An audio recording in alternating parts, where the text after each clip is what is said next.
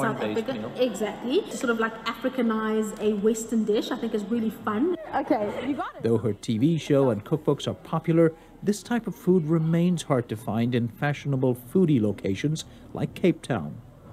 They do great brunch on a Sunday, and I love Nene brunch. took One us to chapter in my book is all experience about one brunch, of the so this is- exceptions. I'd love to order for us the grits. South African grits, creamed and with cheddar. Okay, so I'm going to let you try it because obviously I've had it often.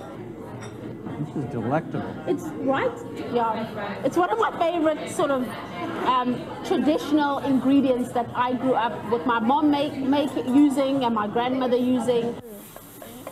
Nene says she's proud to have played a role in blazing a trail for other women of color.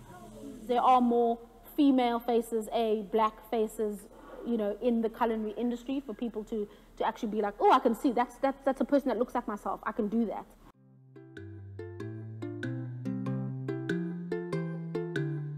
Delectable. Delectable.